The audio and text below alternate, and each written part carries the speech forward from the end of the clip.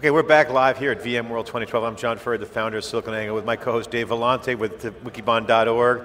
We're joined Craig Nunes, the Vice President of HP's Storage Marketing, longtime alum of theCUBE. You've been on theCUBE so many times I can't count, like you're rivaling Pat Gelsinger in terms of number of appearances. I think Pat's at 7. You're, I think 7. This might be your 8th. You might overtake him. You're a regular. Great to see you. Obviously at Hewlett-Packard, we all know HP. A lot of management changes have happened. Meg Whitman's turning the company around. You guys are taking your medicine. A lot of people talking about the open source of WebOS, a lot of other things, the tablet. But you're in the group of HP that's actually performing well. The storage, networking and compute, the old ESSN, 3Com was part of that acquisition. You guys are really doing well performance-wise. More importantly, you came from 3PAR, which was recently called out in the HP earnings call as a real highlight of the future of HP. So congratulations. Thanks, but I want to ask you about this modern era that we're talking about, this data infrastructure, which builds on a lot of the converged infrastructure work, and converged infrastructure has been going back for years. You guys are really the first tier 1 vendor to actually implement a converged organization with networking, storage, and compute kind of collapsed together. But now we heard new applications, new experiences, mobile with SSD. You were at a startup that pioneered thin provisioning, so you know this modern era. Now you're at HP. Can you comment on where you see this modern era of tech? Obviously, it's steroids free, no more cloud washing, no more doping. This modern era of the future of the data center. What's your take on that? Yeah. So converged infrastructure is an evolution, right? And when it was first kind of called out and put in place in kind of a visible way in the HP lineup, I think a lot of folks at the time were still trying to figure out, understood, but the picture wasn't entirely clear, right? And we spent the last couple of years, making that much more visible, that direction. And if you look around here at this show, if you look at the, let's talk about SSDs. You were talking about that on your last segment. If you look at what flash and solid state technology is doing to storage and to server infrastructure, how can it not be converged, right? It's, if it's not, you're going to wind up living in the silos that dog you today, less efficient, no flexibility, over provisioning to solve your problems. It's not how the data center is going to evolve, yeah? So, Dave, what's your take on, you've seen the historical view and you saw the 3PAR. You were the first one that I met in the industry that actually pointed out the whole 3PAR as a killer linchpin in the whole equation prior to the even acquisition.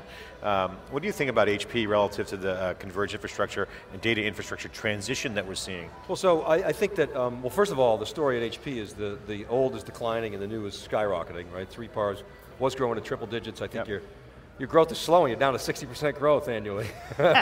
So you're right there with Fusion IO.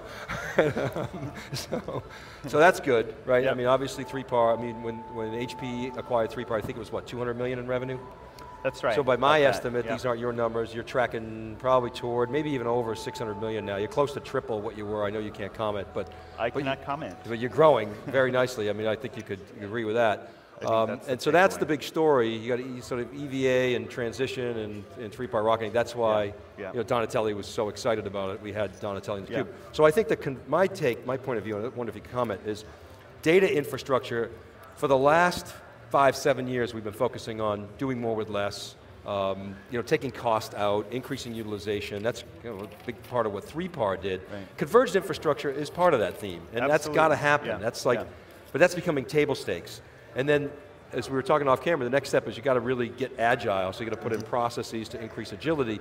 And then it's all about, okay, how do I really drive incremental business value? And that's where this whole new flash trend starts to come in. So I wonder if you could share with us your point of view on that perspective. So I'll give you a couple of things. First, we kind of see converged infrastructure broadly as bringing server storage, networking, and management technologies together in kind of one building block, right? Instead of multiple separate pieces. And the idea is things like virtualization, flash, cloud are all fueling that convergence. And part of what we've been driving in storage is this idea of a of converged storage.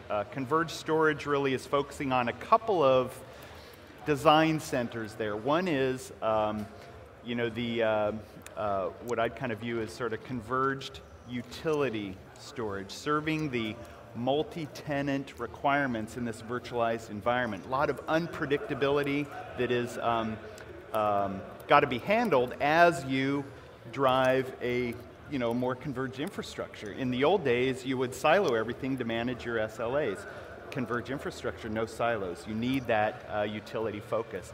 The other aspect, and I think it goes hand in glove with a lot of what's going on here at the show and an announcement we had a couple of weeks ago, converged virtual storage, which really drives storage right into the application, right on the same sheet metal of the server. And we talked a couple of weeks ago about our virtual storage appliance. This is basically software running in a VM right next to your application VM. Right, that is converged infrastructure. That is the convergence folks are looking for. And from management perspective, storage, server, network, all in one box. Great agility, handles the efficiency that folks are looking for in this kind of new era. Well, Herod kind of talked about that today. He said we've done a great job with compute and memory.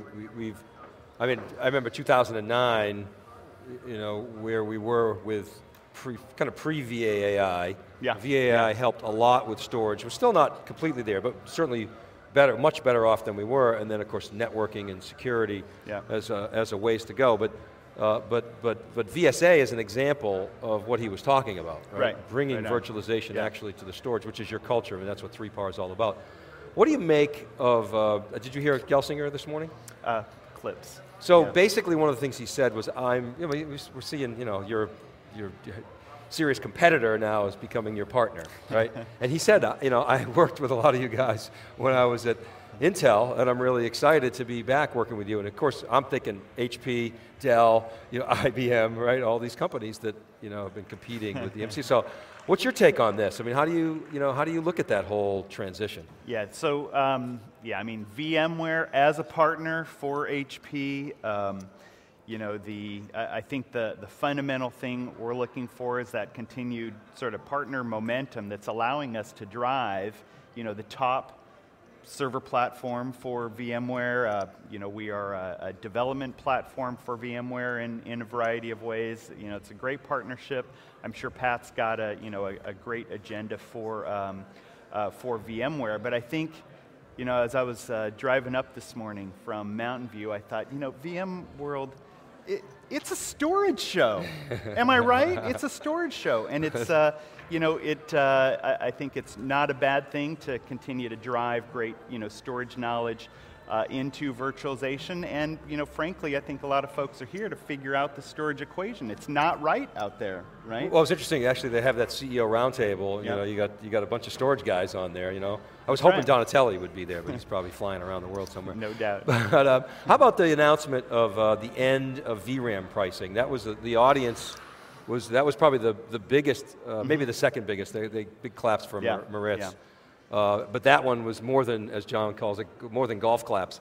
The end of VRAM pricing. Yeah. What do you make of that? What does that mean for you guys? How do you capitalize on that? VRAM pricing, is kind of the new Coke, right? It didn't go over very well for the customer base.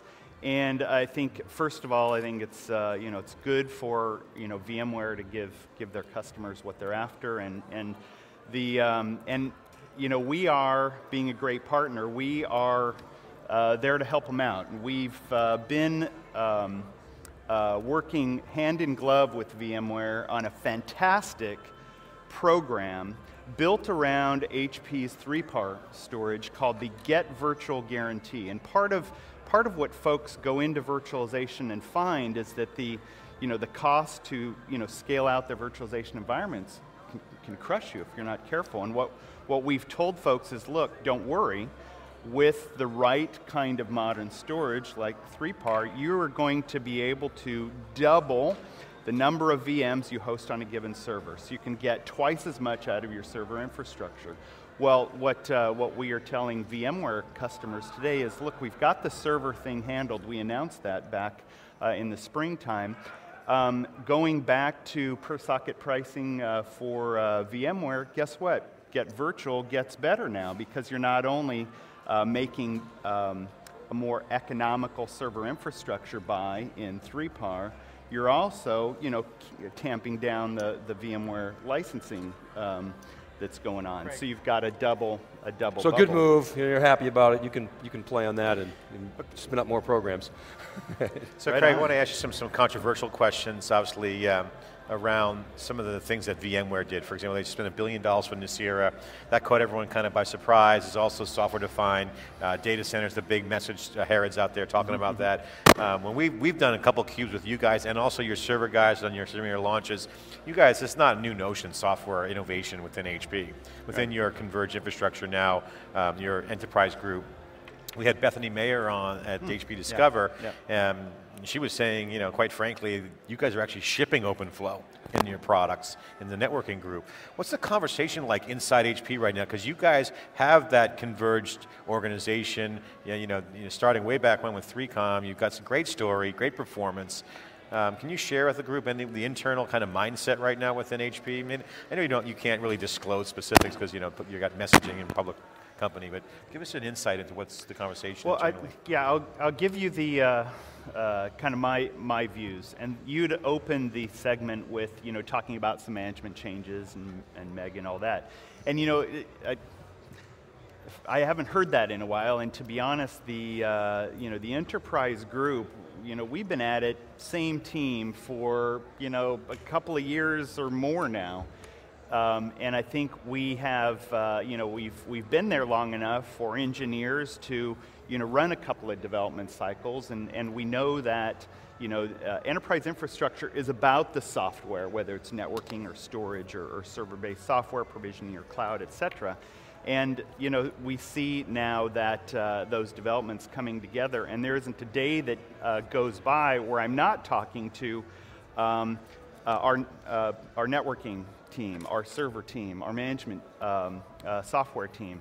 And I feel like if you are running through a day in the life with a storage guy, and he's not talking to networking, servers, management, orchestration, but talking a converged infrastructure story, you've got to call BS, right?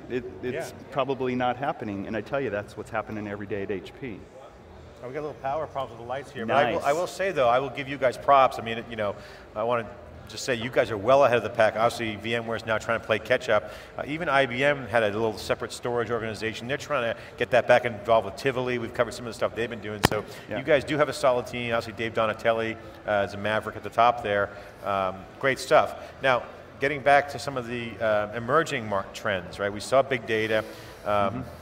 We see that the Paul Moritz laying out the slides, pretty specific, old way, PCs, existing apps, server, moving to mobile users, new apps, big data, and then cloud.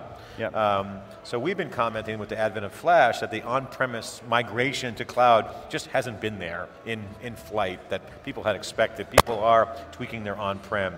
So talk about the cloud, because you guys have a separate cloud group. How does that affect you guys at your enterprise group, or are they moving in? Are they? Well, I'll tell you kind of our focus on cloud. It revolves around really kind of three separate focus areas. One, I kind of talk broadly about IT as a service, and you've got the guys doing that within their enterprise. They call it the private cloud guys delivering portal-based IT to their internal users. And we are selling a lot of that, and I think for sure that's the calling card of the 3PAR stuff. The IT as a service, public cloud providers, very big focus there, great growth, again, great product fit.